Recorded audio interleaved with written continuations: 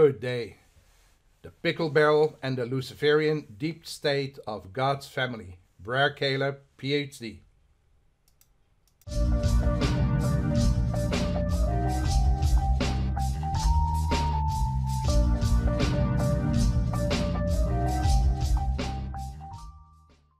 Good day, this is Brer Caleb, Ph.D. And my Ph.D. stands for Post-Hole Digger. I continue to work on a proper foundation for the prodigal son and daughter. Today we're going to discuss the Pickle Barrel and the Luciferian-Deep state of God's family. Folks, it's a terrible term. A Pickle Barrel and the Luciferian-Deep state of God's family. What are we talking about? We're talking about the enablers. We know that they are supporting Mr. Trump. We also see the tremendous, sad scenarios. And when I say tremendous, I'm appalled by finding out what the GOP really stands for. I was told when I lived in Canada that it was Get Old People. And now that I'm older myself, I'm wondering what in the world are they talking about? Those people don't even know what truth is anymore. They don't know what guts is anymore. And when someone stands up and acknowledges the truth, they attack him. So what is happening with the GOP? What is happening with the enablers of the body of Christ? Those that put this man, Trump, a disaster, in place and are hanging on to him because God had told him. Folks, the Pickle Barrel and the Luciferian-Deep state of God's family, the body of Christ. Let's find out what we can discover and how we can change this terrible, sad scenario.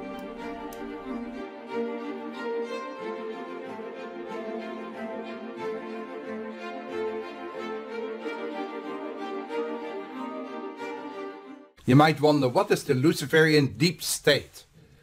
And how is it causing Freemasonry? You know that I've been talking about some Freemason activities and encounters. I was unfortunate enough to have a friend for over 10 years. And he happened to be a Freemason, and for me, at that time, it didn't matter. But when he started interfering because I disagreed with him, he mentioned to me that his offer was important to him. He wanted half of my business and he would open up his 15,000 square foot home.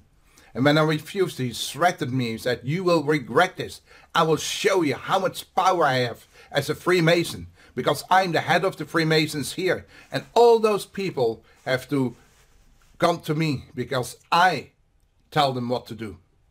And unfortunately, since then, 18 years in court, 6 years with lawyers and 12 years without lawyers, being self-defense, I learned the hard way what Freemasons are.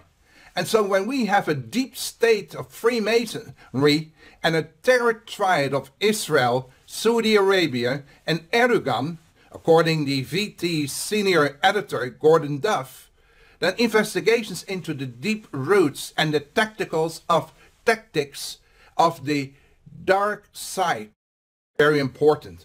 Because if we understand what is really happening among the body of Christ, then maybe you come to understand that withdrawing your support for Mr. Trump is not foolish. It is a very smart thing. And if the leadership of the GOP is watching this, folks, I hope that you grow some balls and become a man. Because men will make decisions. When good is good and bad is evil, then make a decision to be a leader. A man that stands before God Almighty and his family.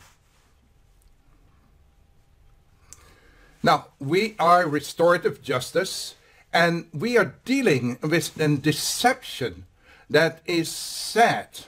And deception simplified is hopefully helping you. As I mentioned, my name is Brer Caleb. And as Brer Caleb, I've prepared videos to help the body of Christ. But we cannot escape it that we are dealing with PMS. And I'm not scaring the women today. I'm just sharing with you that today we are dealing with politics. we are dealing with money, and we are dealing with spirituality or religion. I put it in a book together, and it's available on Amazon. But you know, deception protocol is something that a lot of people have problems with, because they don't understand that deception has gone so deep that we are so used to it. Now, to simplify it, are you familiar with the story of the dog and the swine?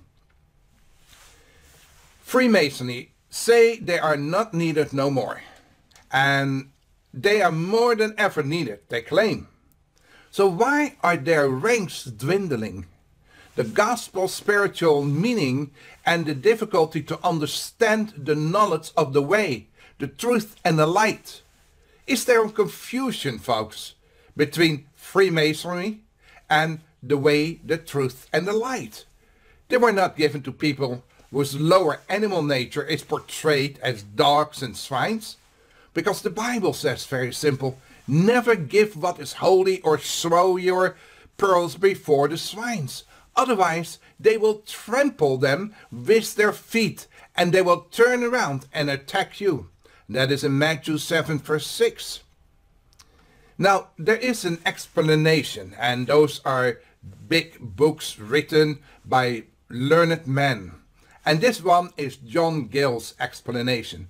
And the phrase is just used not the literal, but he explains it is generally understood of not delivering or communicating the holy word of God and the truth of the gospel comparable to pearls or the ordinances of it, to prescribe and the story in simplicity, so that the people who are vile and sinful, men that are just totally against God, he who is violent and a furious oppressor and disrespectful swearers, they swear all the time, are compared to dogs, and to such who are scandalously vile, impure in their lives, people that don't care, that live like pigs. And the conversation then are therefore compared to swine. So in other words, when someone lives like the ultimate lifestyle, couldn't care less, takes whatever he wants, with guns and does whatever he wants. Doesn't that sound familiar? A lifestyle that we see and hear often on TV, or people even portray in videos when they're singing songs. They told the real story to a secret society, one that crosses all three religions of the book, explaining why Christian evangelists, Saudi Wahhabis, and Zionist extremists joined at the hip against democracy across the planet. Have you ever heard about this story? Ever wondered what is happening in Turkey and why it is that Erdogan is backing Al-Qaeda against Russia and Syria? Is there a bond between them? And if so, what is going on? Individually, they oppose Baptism, an anti-Masonic movement that took a hold in Egypt under Nasser, Syria under the Assads, and Iran under Saddam. Gaddafi, Baptism is an Arabic nationalist ideology that promotes the development and creation of a unified Arab state through a vanguard party's leadership over a progressive revolutionary government. It recognized Freemasonry inside Islam and the Islamic Brotherhood as financed by Saudi Arabia and Qatar as a form of Zionism. Zionism is not Jewish, and it is an offshoot of Freemasonry that worships the old gods, and that one God they place above all. Can you still break the cycle, find a balance in your life, and even influence many despite the upside down world? Any nation that opposes Freemason Rothschild rule with the incumbent central bank and debt slavery gasses its people and must be cleansed and enslaved by terrorists, as done in Syria and in Iraq. to enjoy freedom and democracy. The Federal Reserve Cartel, the Freemason Bank of the US, and the House of Rothschild. In 1789, Alexander Hamilton became the first Treasury Secretary of the United States. Hamilton was one of many founding fathers who were Freemasons. He had close relations with the Rothschild family, which owned the Bank of England, and leads the European Freemason movement. George Washington, Benjamin Franklin, John Jay, Ethan Allen, Samuel Adams, Patrick Henry, John Brown, and Roger Sherman were all Masons. When Benjamin Franklin journeyed to France to seek American revolutionaries financial help, his meeting took place at Rothschild's bank.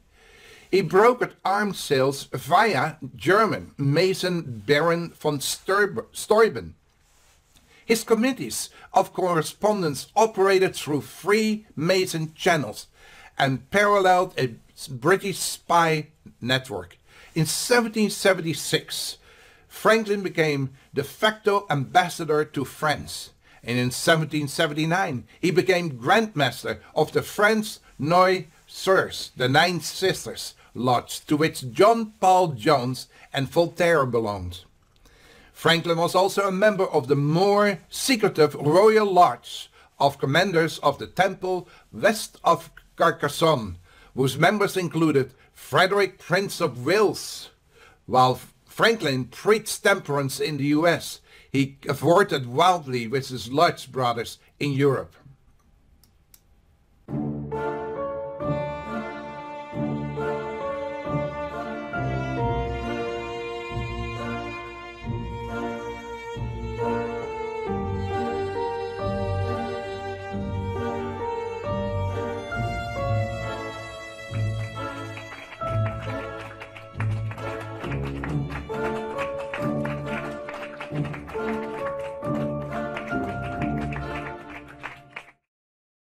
See, Franklin served as Postmaster General from 1750 to 1775, a role traditionally relegated to British spies. So with Rothschild's financing, Alexander Hamilton founded two New York banks, including the Bank of New York. He died in a gun battle with Aaron Burr, who founded Bank of Manhattan with Kuhn Loeb financing. Hamilton exemplified the contempt which the eight families hold towards ordinary people, once stating, "All communities divide themselves into the few and the many. The first are the rich and well-born, and the others the masses of the people. The people are turbulent and changing. They seldom judge and determine right. Give therefore to the first class a distinct, permanent share of government. They will check the unsteadiness of the second." Hamilton was the first in eight families, cronies, to hold the critical position of Treasury Secretary. In recent times, Kennedy Treasury Secretary Douglas Dillon came from Dillon Red, now part of the UBS Warburg. Nixon Treasury Secretaries David Kennedy and William Simon came from Continental Illinois Bank, and now part of the America. And Salomon Brothers, now part of the Citigroup, Charter Treasury Secretary Michael Blumenthal came from Goldberg Sachs. And Reagan Treasury Secretary Donald Reagan came from Merrill Lynch, now part of the Bank of America. And Bush Sr. Treasury Secretary Nicholas Brady came from Dillon Reed, UBS Warburg. And Henry Paulson came from Goldman Sachs. Obama's Treasury Secretary Tim Geithner worked as Kissinger's associates and the New York Fed. Folks, Thomas Jefferson argued that the United States needed a publicly owned central bank so European monarchs and aristocrats could not print money to control the new nation's affair. Now this is how it started. Jefferson extolled a country which expects to remain ignorant and free, expects that which has never been and that which will never be. There is scarce only a king in 100 who would not, if he could, follow the example of the Pharaoh. Get first all the people's money, then all their lands, and then make them and their children servants forever, banking establishment. So if they become servants forever, banking establishments are more dangerous than standing armies. Folks, do you hear me? If you are dependent on a bank, that is more dangerous than an army surrounding you. Already they have raised up a money aristocracy. Jefferson watched as the European banking conspiracy to control the United States unfolded, weighing in. Single acts of tyranny may be ascribed to the accidental opinion of the day, but a series of oppressions begun at the distinguished period, unalterable through every change of ministers, to plainly prove a deliberate, systemic plan of reducing us into slavery. But the Rothschilds sponsored Hamilton's argument for a private U.S. central bank carrying the day. In 1791, the Bank of the United States, the BUS, was founded with the Rothschilds' principal owners. The bank's charter was to run out in 1811. Public opinion ran for revoking the charter and replacing it with a Jeffersonian public central bank.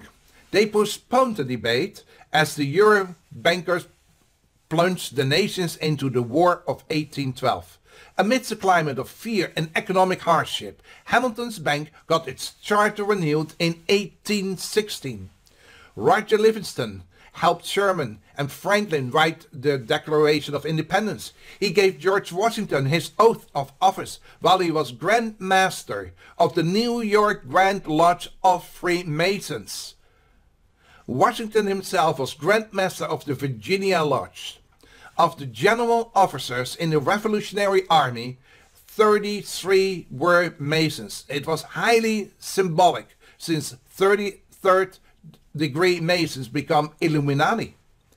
Populist founders led by John Adams, Thomas Jefferson, James Madison, and Thomas Paine are Masons. They wanted to sever ties with the British Crown.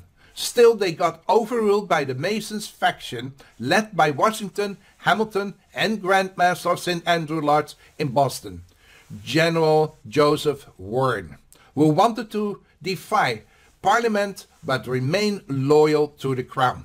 St. Andrew Lodge was the hub of the New World.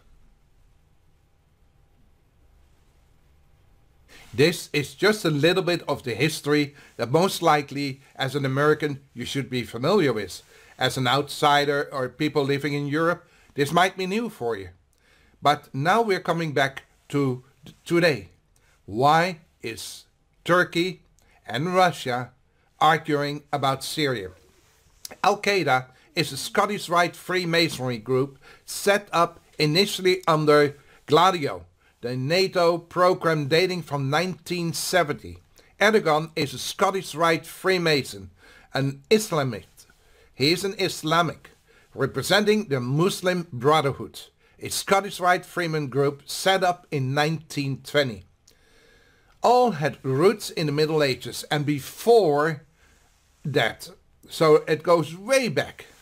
But for Turkey, Erdogan is the latest sultanic. Oh man, here's the sultanic adoration of Salonika shepherd movement that began as the Young Turks. Thessalonica, now in Greece of Turkey for centuries, a significant city with Europe's largest Jewish population, 80,000 people. The birthplace of Freemasonic movements for the Baptists. And the truth shall bear witness of itself, does the Bible say. For most of the body of Christ, the destruction of standards, the end time, is a scary proposition. No matter if you're a Jew, a Muslim, a Christian, evangelical, or just a politician. You ought to notice what is going on, just for your own loved ones and progressive realization of reality is better than relying on the news.